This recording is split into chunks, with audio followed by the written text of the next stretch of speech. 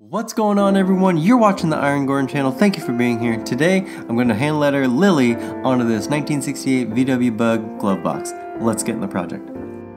To start things off, I like to draw everything with a white Stabilo. It's a nice water soluble pencil that I can make easy corrections to if I need to, and then I can paint right over once I start painting.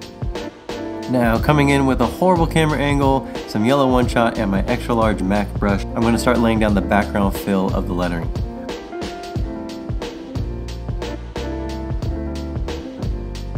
I'm intentionally making these letters a little bit wider than they need to be because I want to do an infill effect on it later, and I'm going to need the space to create that.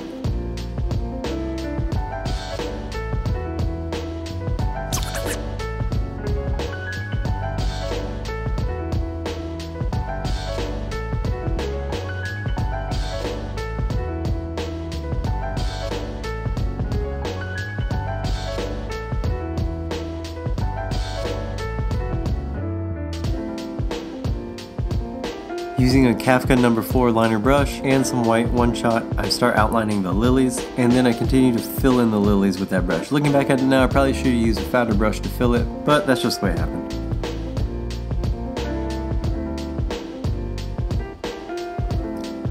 Once my yellow had dried, I came in with an orange and I started doing my infill effect. On this effect, I went raggedy on one edge and it just kind of fades into a stippling effect. It just creates a little bit more visual interest inside the letterings.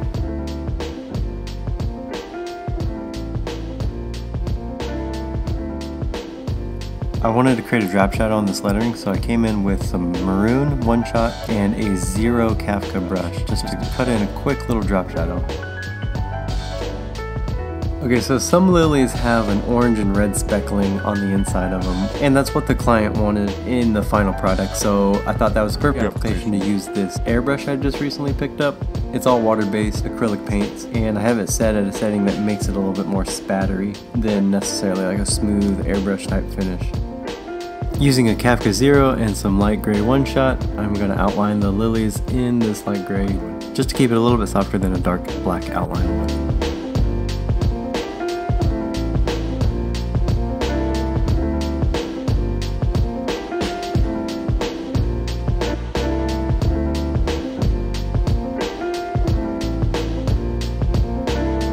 Throw in a couple extra quick little details just to wrap this thing up. If stuff like this interests you, please don't forget to like and subscribe, hit that bell icon so you're notified whenever I upload a video. I've got a lot of footage left over from 2020 that I'm yet to make a video for, a couple helmets, a couple guitars, a couple other wood cutout paintings type things. Amazon links to everything I'm using in the video are in the description below. Thank you so much for hanging out with me today, and I'll try better next time.